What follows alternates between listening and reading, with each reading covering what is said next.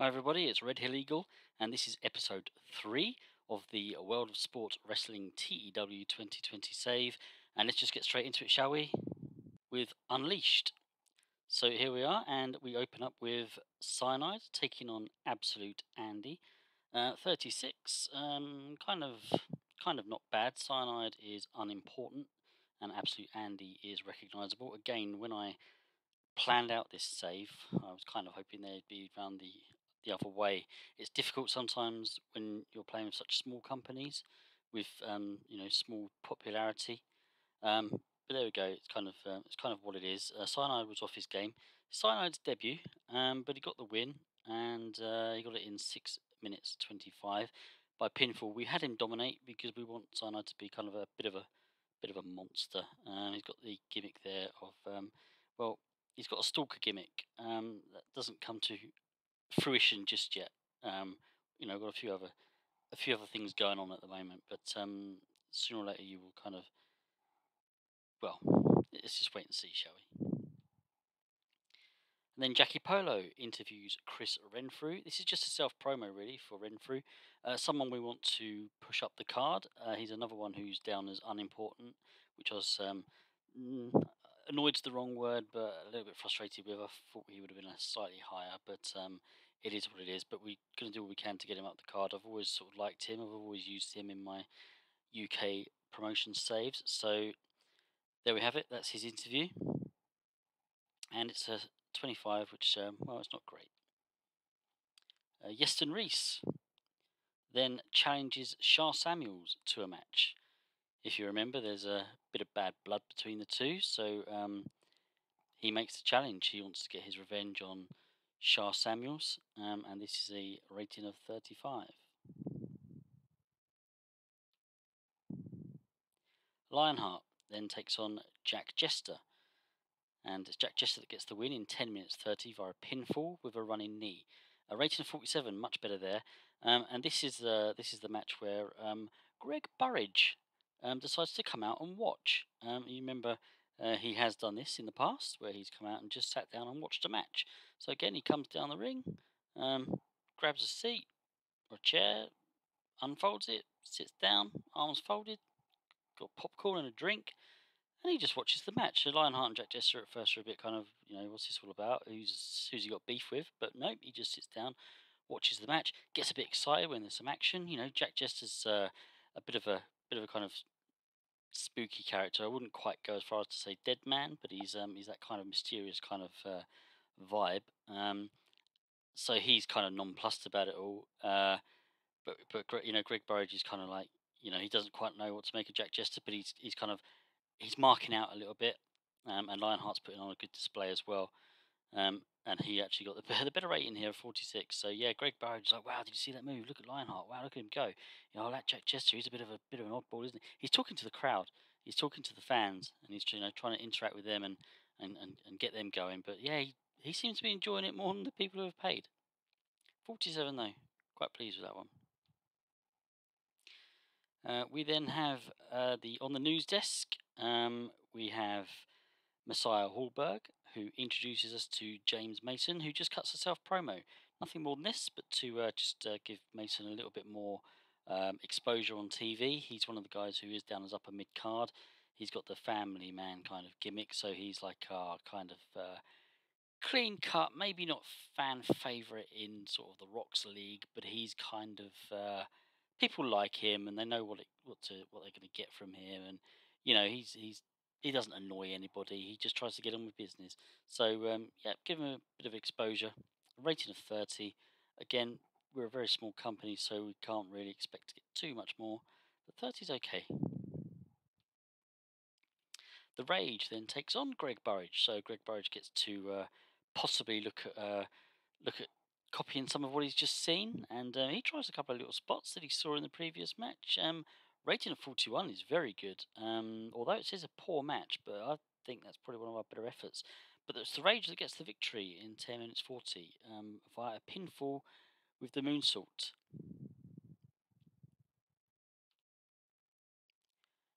Doug Williams then goes to Fred Payne in his office and he asks for a title match. against our champion Boris Fedorov, and he thinks about it.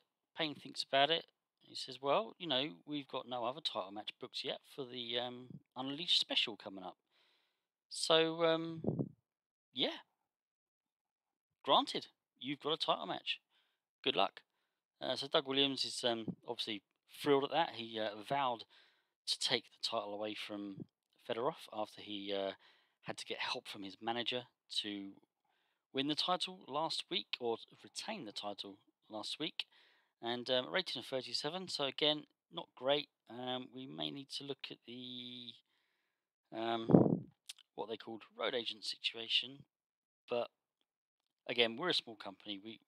To be honest, there's probably wasn't much better out there, which is why I had to make that hiring. But 37 here, and we have a title match booked for the Unleashed special. BT Gunn then takes on Nick Aldis, and Nick Aldis is a guy who says he wants to put the rest of the roster to shame. He wants to show everyone how it's done, and he got a performance rating of 60 here, which is possibly the best we've seen. I don't usually take too much in when I'm looking at these. I normally do just look at the segment rating, but I think that's probably one of the best we've had. And he got the win in 6 minutes 50 via pinfall with a Tormentum. Sorry, I'm a little bit far away from my laptop. Tormentum. Okay, so yeah, 43. Good. Nice little score there. We then have a Rampage Brown self promo. Nothing to say here particularly. It's just a promo, a cutaway Rampage Brown getting some exposure on TV. At the moment we're just trying to get a lot of our guys over. We're trying to get a lot of the top guys are involved in a lot of storylines. The other guys not so much. So but we want to sort of keep a lot of our guys relevant at the moment until we kind of expand, make a few more bigger storylines. But 34, yeah, probably slightly better than average what we can expect at the moment. So yeah, not too bad at all.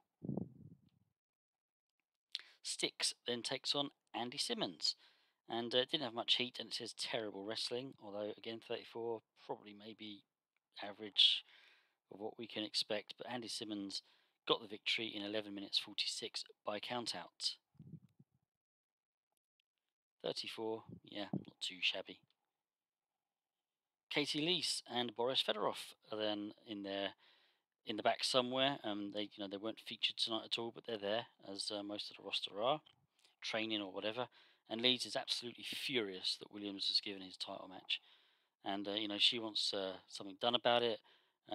Boris doesn't say anything. His English is very limited, but Leeds is a little bit upset, and she's gonna have a little chat with the CEO next week with regards to the booking of that match. A rating of 40.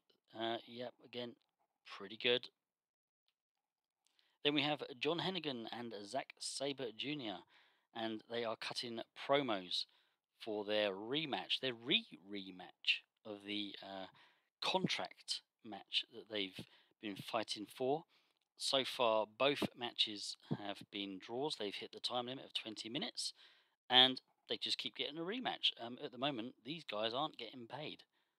They're not getting paid until such a time as one of them gets a contract. If they are getting anything, it's pretty minimal. So both guys are desperate to kind of either get this one out of the way or move on and just maybe find another company. But this is a promo. Obviously, both guys think they're going to win it. Rating of 63. Very pleased with that. And would you believe it? It's another draw. They have reached the time limit again. This match was just going back and forth, back and forth, back and forth, and they just can't seem to. They can't split themselves. You just cannot. They can't get a winner. So do we go again? The current policy, as it seems, is to just keep having a rematch. I mean, is there going to be a time where they're just going to say, look, we're just going to give you both contracts? Or are they just going to say, look, sorry guys, this has gone on far enough. It's probably best for both parties if you went a different direction. We'll see. I'm sure there'll be an announcement soon. But a rating of 63, very good. Yep, I'm pretty pleased with that one. Both guys got a 61 in the ring. Um, so we're just gonna have to find out next week, probably, what is going to happen with these two guys. So to finish up, 54. That's got to be a high score, isn't it? That's got to be a high score, and by a long way, probably. My memory is awful, and I should probably check these things before making these videos. But I think that's pretty good. One thing I wanted to point out as well, which I forgot to point out during the match, because it got such a good rating, I think the Rage and Greg Burridge are both unimportant. That may have come up in the notes down below. You may have seen it. That both guys were, the fans may have been disappointed in seeing a match between two guys who they're not interested in, or I can't remember exactly how it's worded. But again, when I came to plan this save, I was kind of looking. I thought they would both at least be recognisable, if not well known. Um, so to find them both as unimportant was a bit disappointing. I want to get them both over. The Rage is, very much another sort of spooky character that I want to kind of give the Undertaker sort of vibe. And Greg Burridge, I think, is just a guy that you probably noticed. I keep mentioning him. He's someone that we're trying to get over a little bit. Certainly his character, which obviously appears to be, he's a fan, isn't he? He's a fan. He loves it. Um, I was about to say something that I shouldn't. Then I'll try and keep things close to my chest at the moment. But yeah, so very pleased that that got a 41. So overall 54. Wow, that's good. I just want to say that although these videos are going out on a brand new YouTube channel, I do have other videos on another channel. The reason I swapped my YouTube channel was because I didn't want Red Hill Eagle to appear on my main email address. I started using my email for proper adult things, and I don't want people seeing Red Hill Eagle, and I think that's quite fair. If anyone knows how I can kind of get my subscribers and my viewers and my videos from that account onto this account, but that's probably fairly easy actually. But I guess what I'm asking is, am I able to change the name of my YouTube channel but keep the email address as something sensible? I don't know if anyone out there's got some advice. That'd be quite helpful. But if you like this one, please like it, please subscribe, and it's 2 weeks away until the Unleashed special, which the card is building up nicely. So yeah, we'll see what happens. And next week, of course, I'm sure World of Sport they're gonna have to make a decision over John Hennigan and Zack Sabre. So let's wait and see. Bye for now, guys. Take care.